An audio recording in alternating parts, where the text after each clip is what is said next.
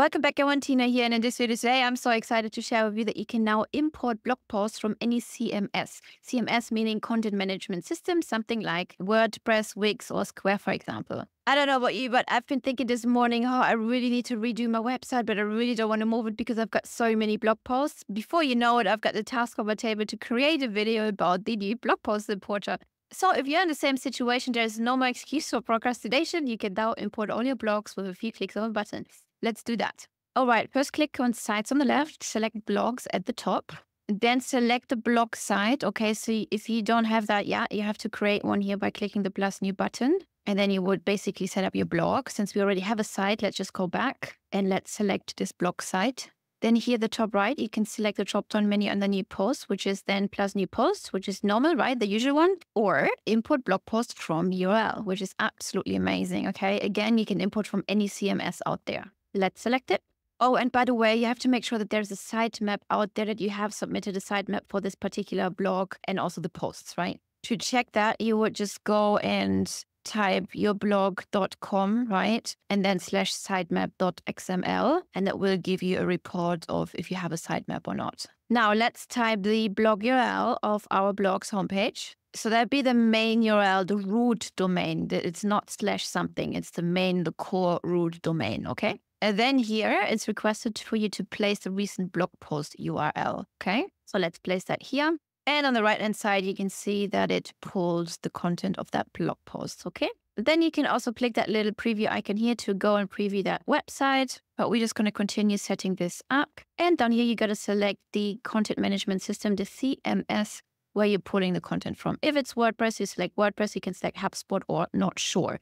In this case, we're going to select WordPress. And at the bottom right, hit continue. Now it scans the blog posts. Okay, you can see this blog scan is in progress. It may take a few minutes or a few hours to complete, depending on the number of blog posts being scanned. Right now, there's only one blog post being scanned, so it should be fairly quick. And as stated, once it's finished, you'll receive an in-app notification and an email. Amazing. Now, in the meantime, you can also go back and you can go and check the status of your blog's homepage. Let's click back top left. Click on imported content here at the top, and you can see the status has been set to scan ended. You can see the blog URL, you can see the import date, you can see there hasn't been any errors. Let's click and see the results. Nice, so now it has pulled the content, and now you have to basically map your blog content. Now you can say, hey, what is the title of the blog post shown in the preview? It is digital products made easy, follow this simple hero framework, yada, yada, yada, automatically. So the first one, it is the first one, right? Perfect. Let's scroll down. You can map the author. That is obviously me. Let's select 2020 because that's the actual published date. You can also say published date isn't displayed, don't import it. Or you can select find published date with a CSS selector. Then you want to select the featured image. Where is the featured image of the blog post shown in the preview? At the top. Pretty much, right? You can select featured image isn't displayed, don't import it, or find featured image with a CSS selector. We're going to keep this image selected. Then we're going to close this window. You can see the mapping we've done. They have already marked with green, and you can see there's 2 more tasks to do. So let's do that. Post body content. Where is the post body content of the blog post shown in the preview? Then you can click through it, preview, next. Preview again, look through it if it's good. And it will not be 100%, exactly formatted and stuff. So it's been recommended that you go, before you publish this blog post, you would obviously go in and check it and format it a little bit again. Okay, let's move on. Category tag. Where's the category tag of the blog post shown in this preview? Again, you can select maybe there wasn't a category tag, don't import it, or find a category tag of CSS selector. So you can always go back later and add more tags and keywords and all of that, of course, right? So at the bottom right, you can hit save and rescan, or you can continue. Okay, let's hit continue. Let's click on imported content again, and here you can see the import is in progress. Let's refresh. And here you go. You can already see the status has been done again.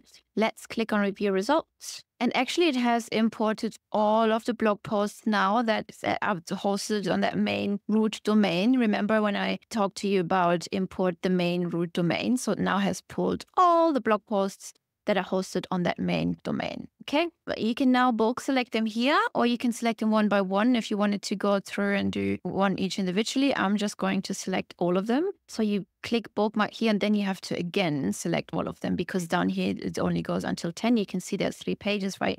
So then just select all. Now we have selected all 26. Okay. You see that also the bottom right here, 26 posts selected, then hit continue. Hello. And now you can see it shows up. All of these blog posts show up under blog posts, not under imported content. If you go imported content, it was like the main URL, right? If you go back to blog posts, now you have the 26 blog posts imported that you just saw a minute ago. You can see 4 pages down here. All right. So please note they're also automatically set to draft, which is good because you always want to, check and edit them again before you actually set anything live. Okay, so if you want to do that, you click the 3 dots here, you click edit post, and then here you have all the content and you can start editing it. The formatting has been pulled, the images have been pulled, nice, and that's really amazing.